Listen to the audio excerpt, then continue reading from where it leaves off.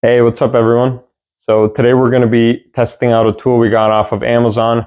Our task is to remove some blind hole bearings from a crankcase off of a 2002 KX250.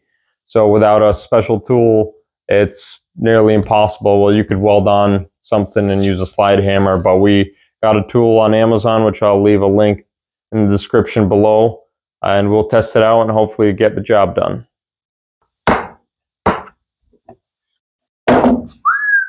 Would you look at that? So we got all these different size adapters. The way this system works, you got to split collet. So as you screw this stud in, these three fingers will spread out.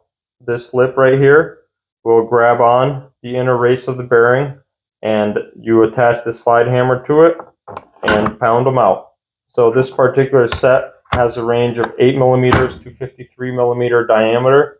So that's roughly 5/16 of an inch to a little over 2 inches. So that'll be the ID size of your bearing that you'd be able to use it on. So let's give it a whirl.